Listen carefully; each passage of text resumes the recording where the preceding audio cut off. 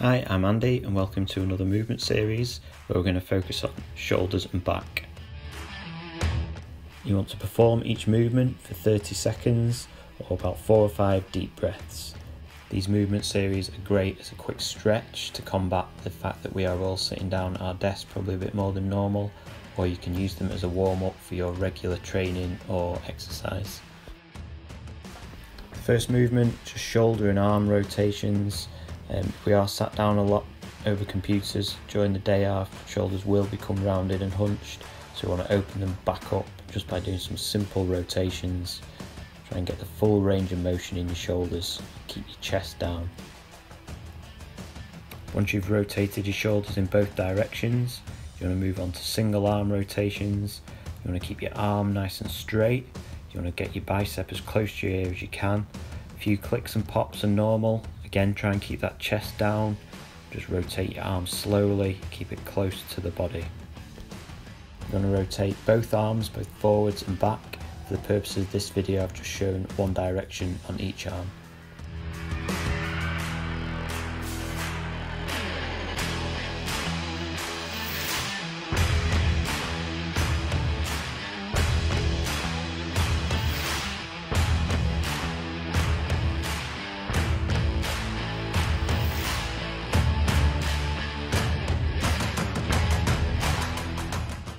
The next movement is the snail and seal shape.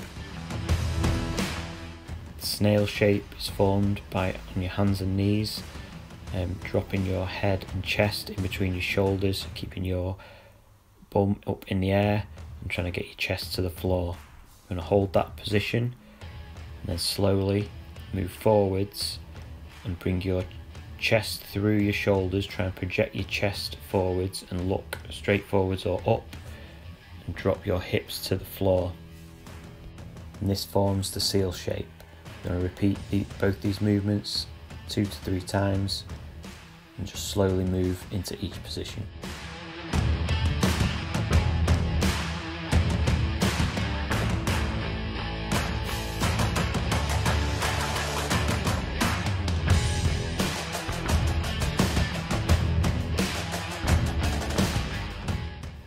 Next movement is the cat and cow.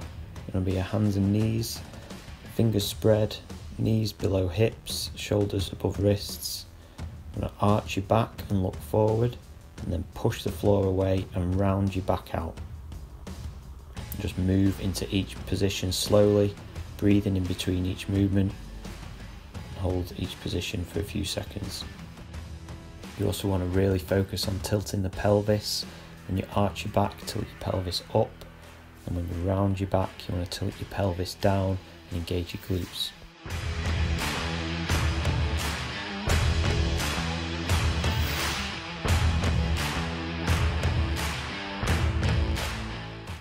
The next movement is focusing on wrist mobility. Important if you spend lots of time at a keyboard, using a mouse. You're going to start by your fingers, just pressing your fingers into the floor and lifting your wrists. Slowly trying to bend your fingers back, not too much, nice and gentle. Do the same with your thumbs, so pushing your thumb into the floor, trying to extend that thumb. Then with your hands planted on the floor, you want to slowly rock your shoulders over your wrists, so really feeling that stretch in your wrists. These movements are really important for people who complain of sore wrists when they're doing press-ups or any work on the hands. You're then going to point your fingers outwards and rock from side to side. So again, just altering the stretch slightly, getting some movement in those wrists. Once you've gone from side to side for 4 or 5 breaths, you want to then reverse your hands. So your fingers are pointing towards your knees. This can be quite sensitive and painful, so just be really careful and just rock slowly backwards and forwards. The next exercise again can be quite painful for some people. If you bring your wrists off the floor and you reverse your palms, so your palms are facing up and your fingers are pointing towards your knees, you might want to bring your hands closer to your knees and just put gentle pressure on the top of your wrists. If you can, try and straighten your arms by twisting your elbow crease towards the front and just slight small movements just to get a bit of movement in the front of the wrists. Once you're done, just give your wrists a bit of a shake off, a bit of a rotate, and you will feel better. Now we're going to move on to push-up plus, which is done from a plank position, so fingers spread, shoulders over wrists, nice solid core. Then going to pinch your shoulder blades together and then push the floor away to separate those shoulder blades, so the movement is just happening in your shoulder blades.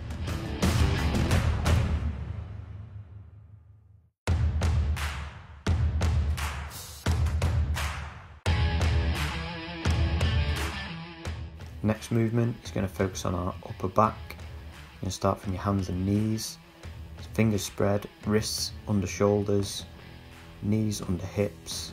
You're going to rest your hand on the back of your head and try and drive your elbow through and under your planted hand. Then you're going to rotate up to the sky and try and drive that elbow up.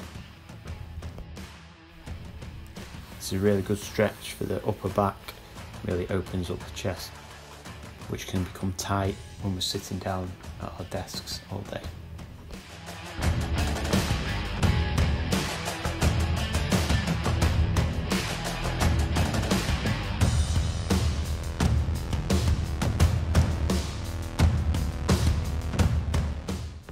The next exercise is again focusing on the upper back.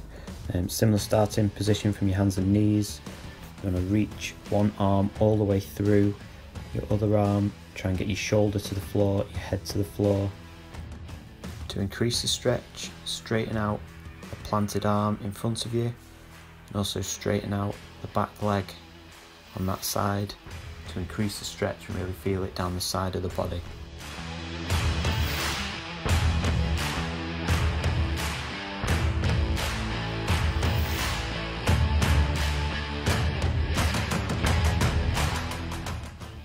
Change sides, bring the hand back and push up to straighten yourself back out and come back onto your hands and knees.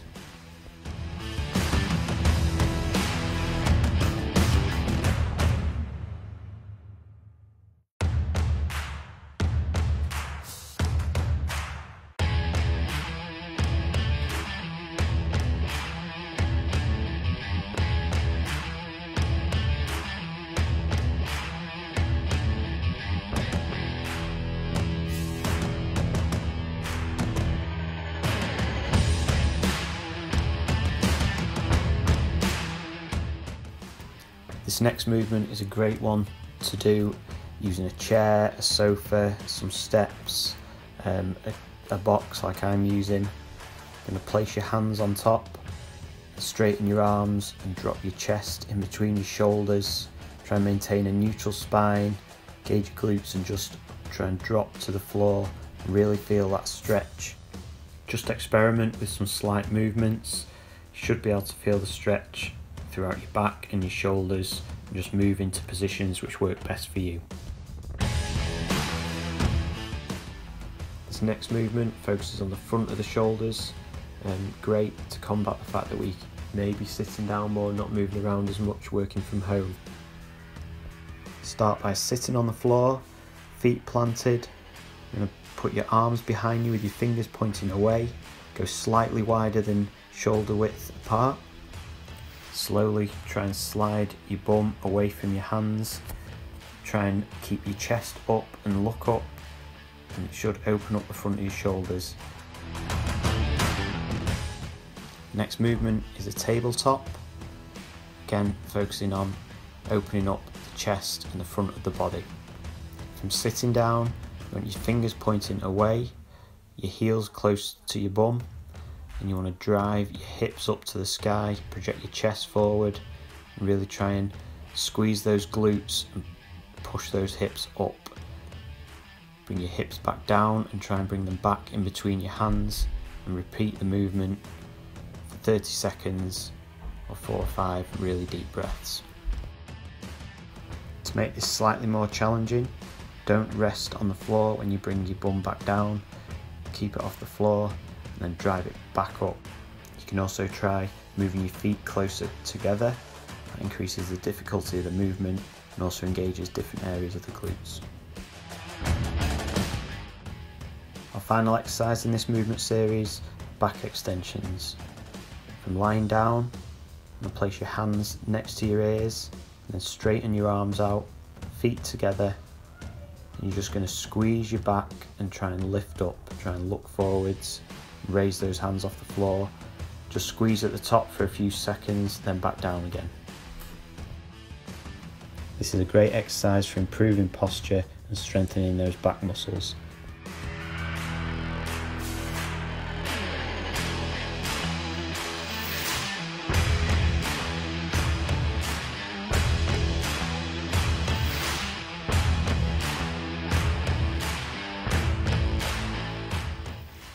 Thanks for watching.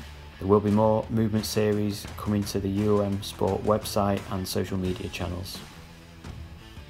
Stay safe and stay active. I hope to see you soon.